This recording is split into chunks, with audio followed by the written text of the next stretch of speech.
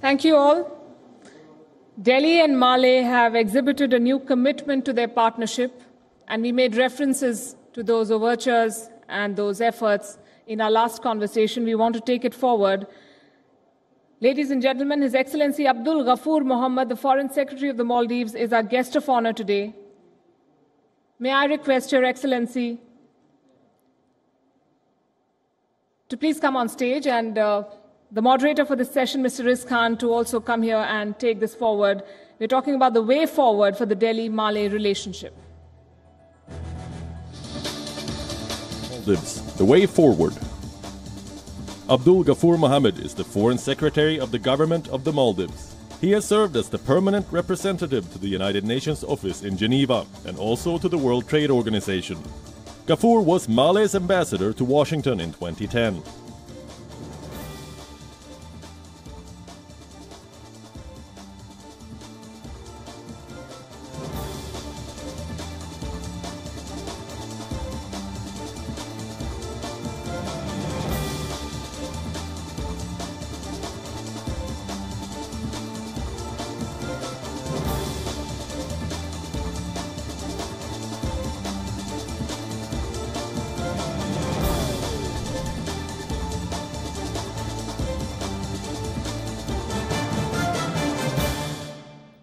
Well, Excellency and gentlemen, they've moved us further apart, so I'm out of striking range. I can ask you tough questions now, so you can't hit me.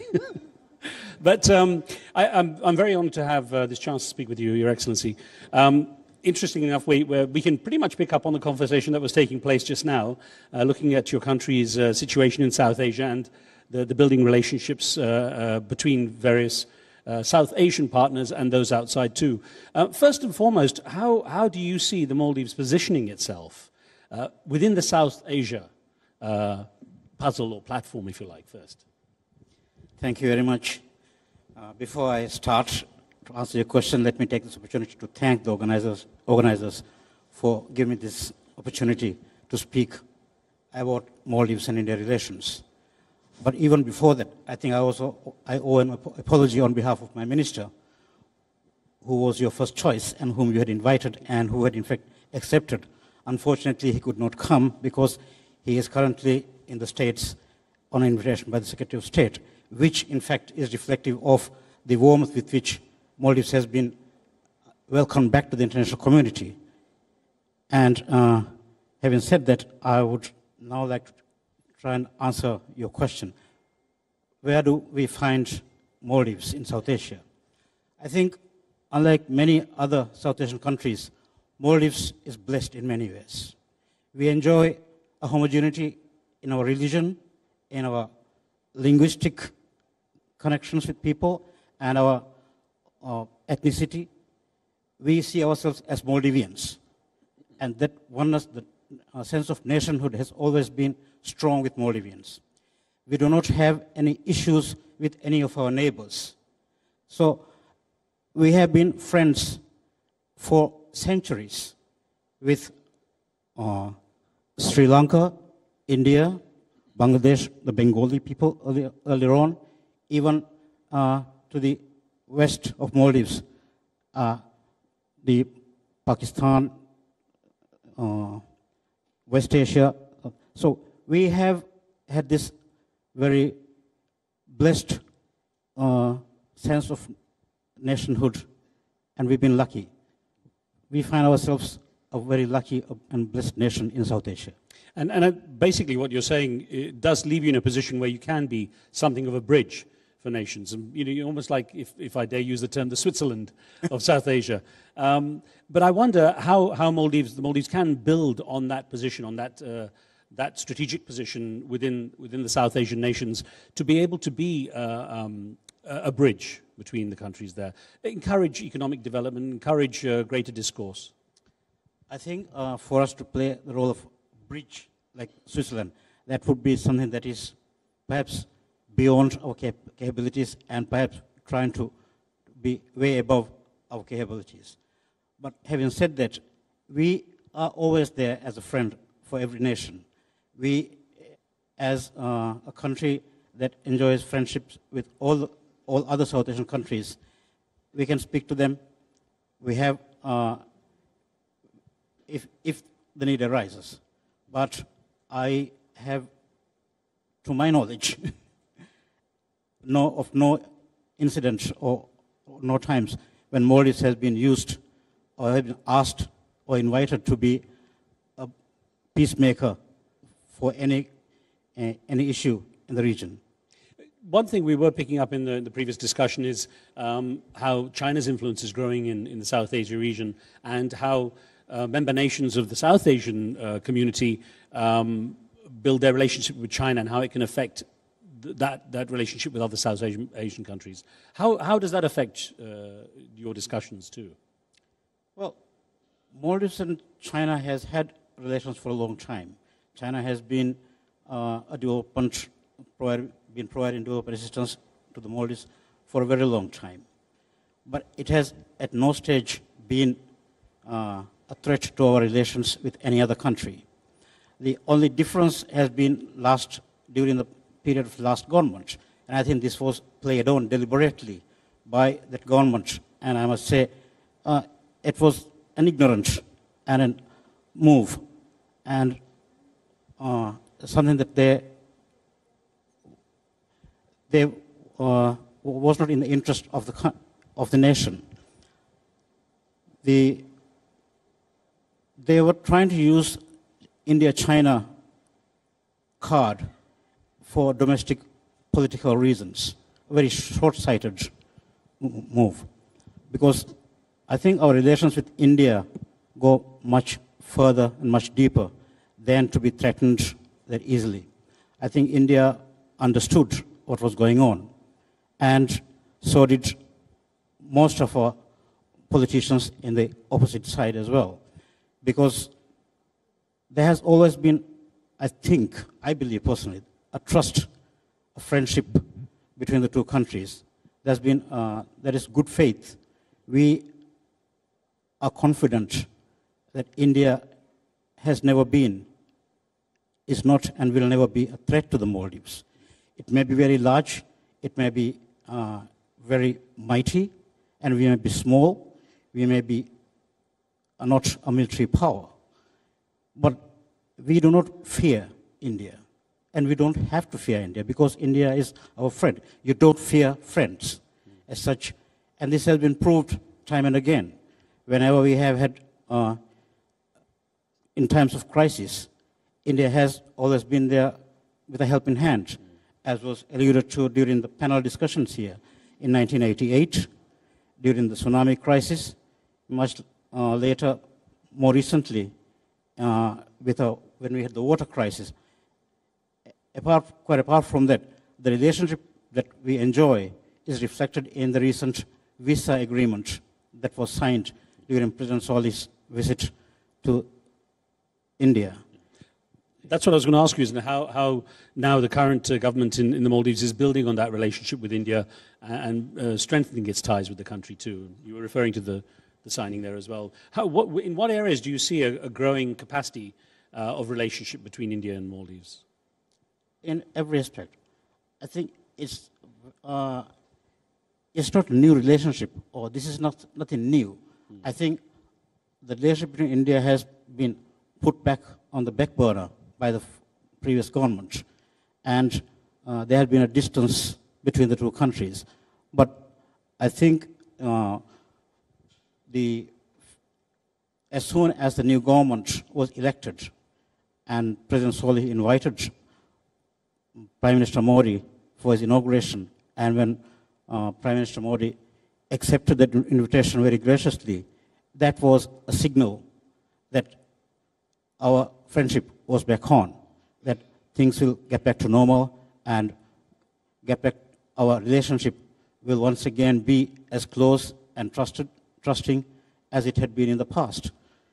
The fact that our president's first foreign visit was to India was an indication that we are aware and we are cognizant of the importance of India to the Maldives, and that is also an assurance to the Indian government that we would be cognizant of India's strategic interests in the region, and we would not be a threat, or we would not do anything that would be threatening to the security interests of India, just as we do not expect India to be a threat to the Maldives. Yeah, there's a sense at a global level that the kind of situation for the USA under its current leadership, for Europe with its squabbles with Brexit and other kind of dissent within the European community, that eyes are no longer turning towards the West. From the position of the Maldives, where do you see the global community now? Are they shifting their view away from the West and looking at the rise of the rest, as it's been often called? Well, I mean, there has often been said lately that 21st century is an Asian century, and some might say it will be some say it is the century of the Chinese, others might say it's century of the Indians. But whatever you must, it is an Asian century. Asia is in ascendance, and perhaps this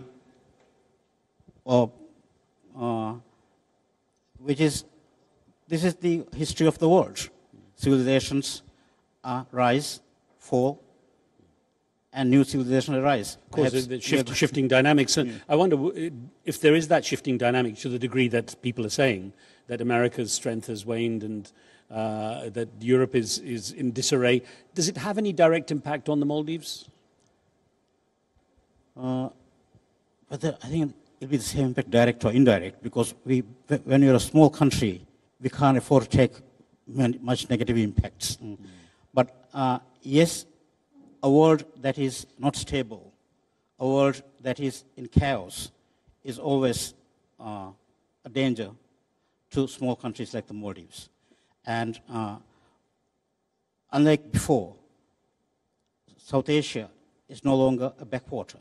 South Asia is now what in modern parlance you call a happening region. I mean, whether you're talking about security, whether you're talking about the entertainment industry, the social factors, the technology, all these are happening in the region, and we want to be part of that. But similarly, if there are negative impacts, when terrorism, radicalism, when all these things arise, that negative impact will also affect the Maldives negatively. So we want to see a world that is peaceful and stable, and that is in the interest of all small countries, I think. I was thinking to some degree, because the Maldives obviously has a strong interest or a strong benefit from tourism. And of course, if you've had traditionally a lot of Western tourists coming, if their economies start to go through any stress, whether it has any impact on that, and the potential for the Maldives to also grow other areas of its offerings, if you like, in the same way that small states like Singapore were able to build themselves as financial hubs or technical hubs. I wonder if there's any kind of aspiration in the Maldives to try to grow those sectors. Yes, we have always tried to diversify our economy beyond tourism. Tourism has been a boon and has provided much of our ways and means to develop in the last few decades. Even tourism has been diversified from the traditional tourism that we more or less invented, the one resort, one hotel, one island, one resort concept, to also now to include the guest house type resorts. There is liveaboard tourism. So, and our market is no longer just the Western Europeans. It's much more wider, much more diversified market. The effects, tourism, as you mentioned, is a very vulnerable industry, and this was made very clear to us during the 2001 9/11 attack that happened in US, half a world away. For the first time in 2001, our tourism had negative growth. An incident that happened much further, we thought we had nothing to do with it. And yet, the impact it had on Maldives tourism industry and thus the economy was quite significant. So yes, when their economies are affected, we will be also affected.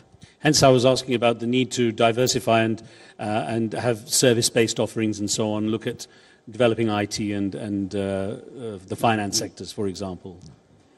Yes, this is something the new government is very keen on.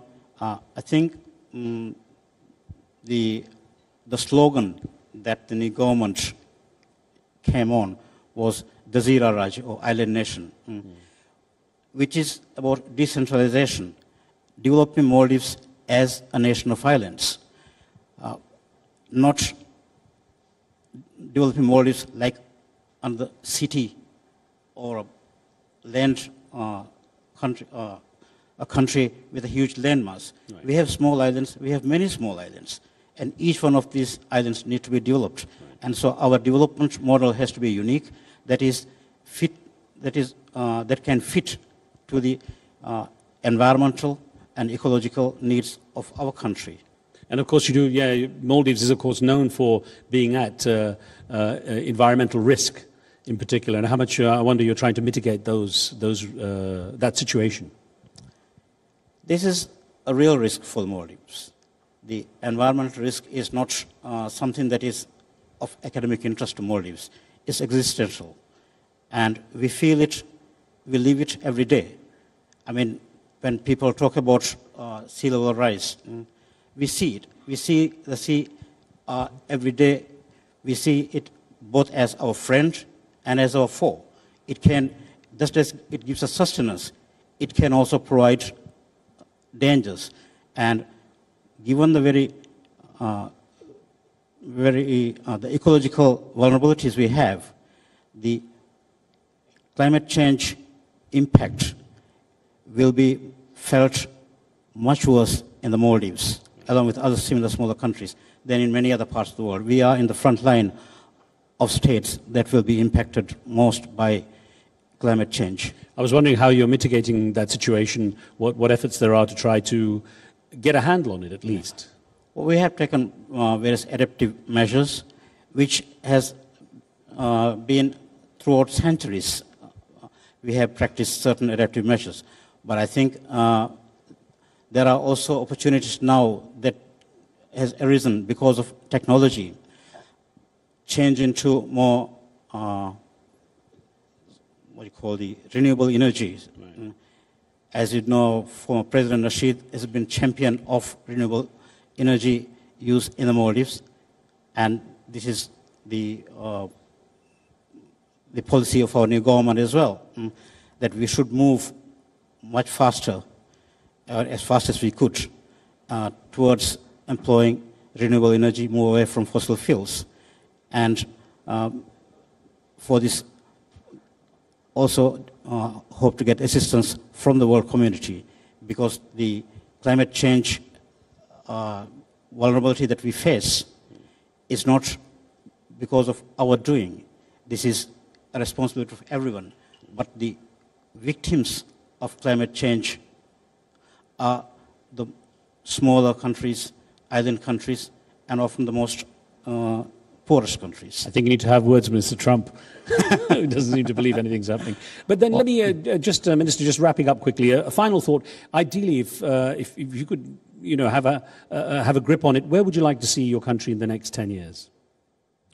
A peaceful, prosperous, stable country that is democratic and having strong institutions with no corruption. I think we, as I started off saying, we have been blessed, and I think we should preserve that, and it is a responsibility for that befalls on all of us, politicians, all the Maldivians, to ensure that the blessedness that we have received, that almost we take for granted is God-given, that we preserve. What is God-given can often be taken away by men. And that is what we should be ensure, that man does not take away what God has given us. Are you seeing the younger generations of Maldivans actually paying attention to this? Are you seeing a change in their attitude towards the country and a greater sense of responsibility? I think there's a very strong sense of nationalism that is emerging in the country, and also a demand from the politicians to be much more honest, much more transparent, and to ensure that our institutions deliver to the people. I think our population is becoming much more educated and aware, and along with that, they are also demanding better governance, more transparent governance, and this bodes well for our future. Well, Minister, I thank you so much for taking the time. Wish you a lot of luck there in the Maldives in the coming years as well. Thank you for being with us. Please, a round of applause for the Minister. Thank you very much.